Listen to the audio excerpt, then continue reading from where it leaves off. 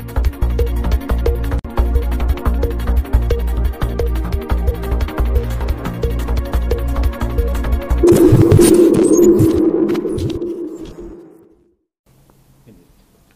हैदराबाद शहर में task force और डीआरआई की तरफ से एक जॉइंट ऑपरेशन में आज सुबह Saudi airlines flight number SV744 जो जद्दा से हैदराबाद आया, अर्ली मॉर्निंग डीआरआई और टास्क फोर्स जॉइंट ऑपरेशन में 6.46 kg का गोल्ड रिकवरी हुआ, जो कि मार्केट में जिसका वैल्यू 2.17 करोड़ है।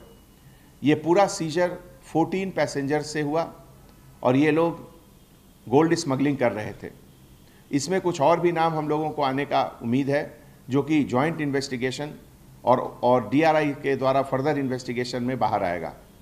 ऐसे मौके पे मैं सबसे पहले तो टास्क फोर्स और डीआरआई के सभी ऑफिसर्स को हार्टी कॉन्ग्रेचुलेशंस कहता हूं, और ऐसे मौके पे जो स्मगलर्स हैं उनको एक वार्निंग भी देता हूं कि हैदराबाद में किसी तरह का स्मगलिंग पॉसिबल नहीं है। हमारे यहाँ जो सर्वेलेंस सिस्टम है, हमारे यहाँ जो कोऑर्डिनेशन, परफेक्ट कोऑर्डिनेशन है सेंट्रल एजेंसीज और स्टेट एजेंसी में, तो कोई भी स्मगलिंग का कोई भी एफर्ट हम लोग विदिन 12 आवर्स डिटेक्ट करके उसको अरेस्ट कर लेंगे। 7 persons were injured in an accident at Mozamjahi Market, Hyderabad, crossroad in the early morning hours on Wednesday.